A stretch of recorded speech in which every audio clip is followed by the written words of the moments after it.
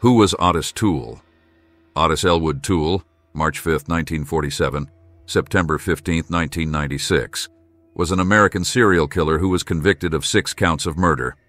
Like his companion Henry Lee Lucas, Toole made confessions which resulted in murder convictions, and which he later recanted.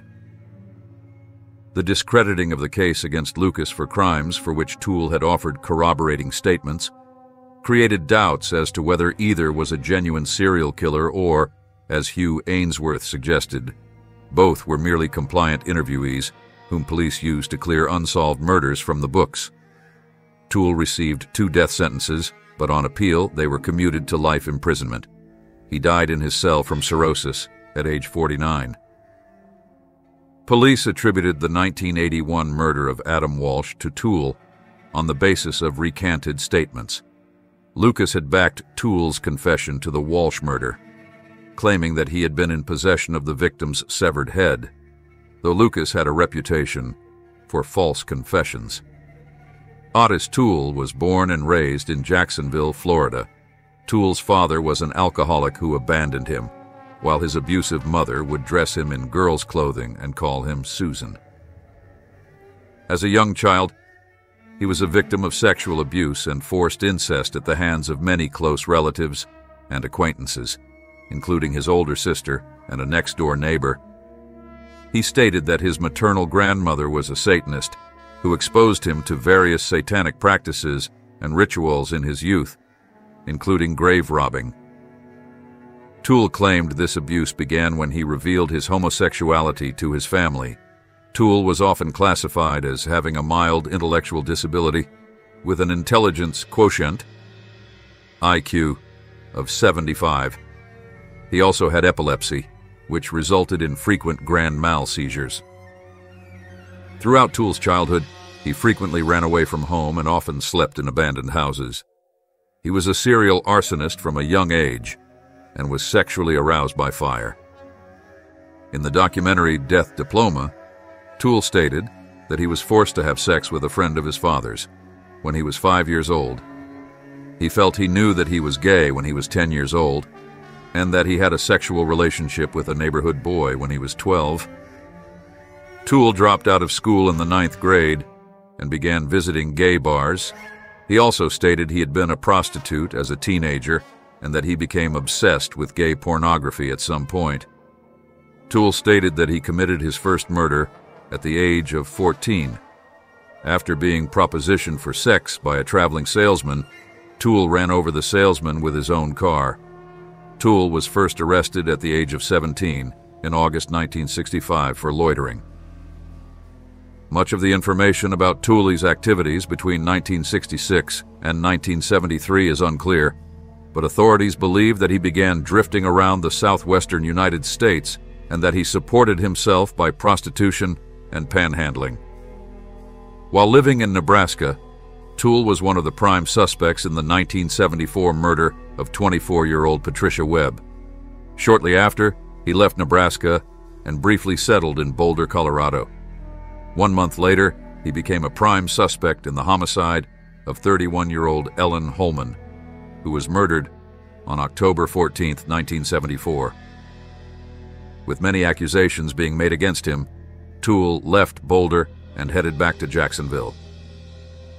In early 1975, Toole returned to Jacksonville after drifting and hitchhiking through the American South. On January 14, 1976, he married a woman 25 years his senior. She left him 3 days later after discovering his homosexuality. Toole later said during an interview that his marriage was a tactic meant to conceal his true sexuality. Murders and imprisonment. In 1976, Toole met Henry Lee Lucas at a Jacksonville soup kitchen, and they likely developed a sexual relationship. Toole later claimed to have accompanied Lucas in 108 murders, sometimes committed at the behest of a cult called the Hands of Death. Police, however, discounted the uncorroborated claims about the cult's existence. On January 4, 1982, Toole barricaded 65-year-old George Sonnenberg in a boarding house where he was living in Jacksonville and set the house on fire. Sonnenberg died a week later of injuries he sustained in the fire. In April 1983, Toole was arrested for an unrelated arson incident in Jacksonville. Toole confessed to the crime and was sentenced to 20 years in prison. Toole signed a confession stating that he and Sonnenberg had begun a sexual relationship and, after the two had an argument, Toole set Sonnenberg's home on fire.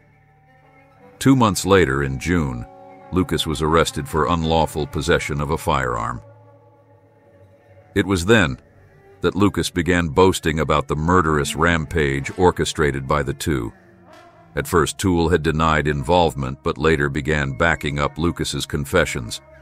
Lucas also backed Toole's confession to the murder of Adam Walsh. Journalist Hugh Aynesworth and others investigated for articles that appeared in the Dallas Times-Herald. It was calculated that Lucas would have had to use his 13-year-old Ford station wagon to cover 11,000 miles, 18,000 kilometers, in 1 month, i.e., around 370 miles, 600 kilometers per day, to have committed the crimes police attributed to him. Lucas became widely regarded as a compliant interviewee who was used by police to clear up unsolved murders that he had not been involved in, aided by Toole giving false statements in collaboration. During Toole's trial for murdering George Sonnenberg, Toole claimed that he did not light the home on fire and only signed the confession, so he would be extradited back to Jacksonville.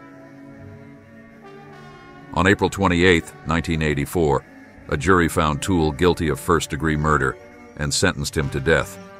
Later that year, Toole was found guilty of the February 1983 strangulation murder of a 19-year-old Tallahassee, Florida woman and received a second death sentence.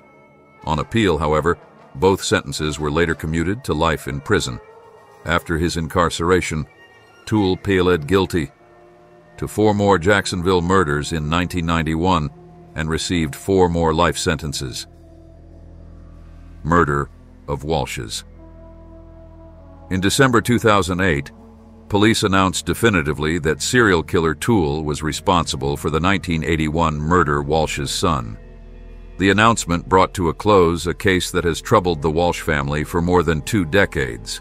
Their search was responsible for launching the popular television show America's Most Wanted about the nation's most notorious criminals and inspired changes in how authorities search for missing children.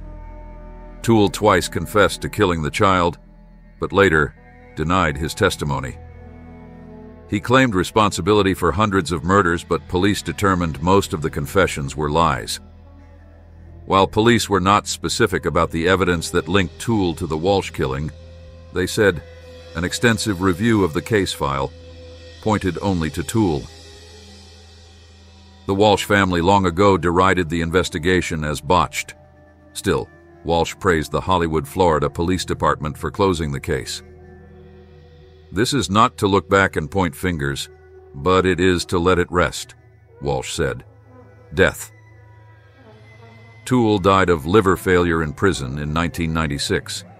Lucas died of heart failure in prison in 2001, taking the truth about their crimes with him to the grave.